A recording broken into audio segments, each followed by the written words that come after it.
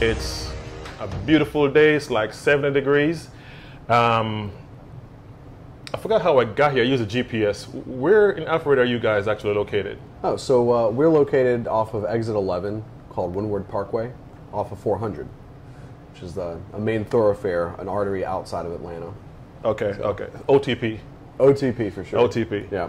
Okay. And today we're going to actually go ahead and go into the mailbag with some questions that we've been getting. And Cigar Hacks, what we do in this segment, we actually answer questions, whether it be how to light, how to smoke, how to infuse, whatever, any questions. No question is actually too simple. No question is too difficult. Just go ahead and ask them. And I'm going to go ahead and reach in and grab some here. And we're going to go ahead and go with these. We're going to go right into it. So, Greg from Dunwoody, Georgia. Okay, so you're right there just outside of Atlanta. He asked, how do you inhale cigars? Okay, sorry. Do you inhale cigar smoke? Do you inhale cigar when you start smoking? And this is usually individuals that's either smoking cigarettes or coming from Colorado. There we go. Thank you. I was trying to find a political way of actually saying that. Okay, good, good, good. Or the 8 other states that. All right, so you want to go ahead and go with this one? Yeah, sure. So on the topic of inhaling cigar smoke, it is definitely not advised. Cigars, if you're a cigarette smoker, for instance, cigarettes, the way they're processed, they are actually designed to be acidic. So when people talk about a cigarette being smooth, it actually kind of binds with your body chemistry. So the more acidic, the smoother it tastes. Cigars are actually heavily alkalinic. So I mean, and that's what gives cigars their great flavor. It's all the trace minerals and the nutrients in the soil. So your magnesiums, your lithiums, basically anything from the alkaline group on the periodic table. Hold on. Let me ask a question. Yeah. What did you study in college?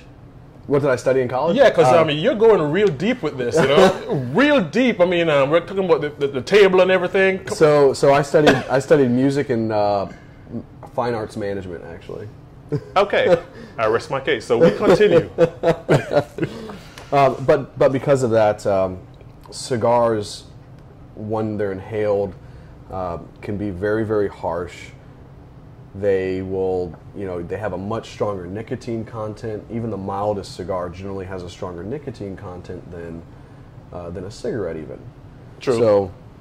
So if you really hate yourself, inhale your cigar because you're going to be sick. You're going to get destroyed, really.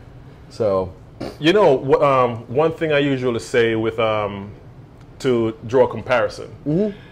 When you go to a wine tasting, and this is basically to give you an idea, when you go to a wine tasting, you get a glass and you walk through, you'll taste maybe 10, 15, 20, sometimes 100 wines. I don't think anybody tastes that much during the day, but let's just say you're tasting wine. You don't actually swallow the wine, so you take a sip, you literally gurgle it, let your taste buds do the work, and you would spit it into a bucket.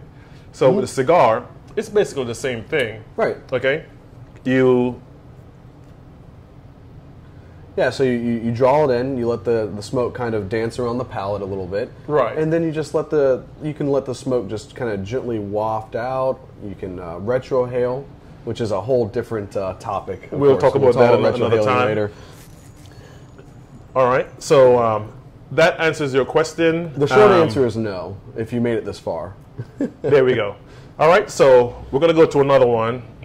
You can toss that. We don't need that.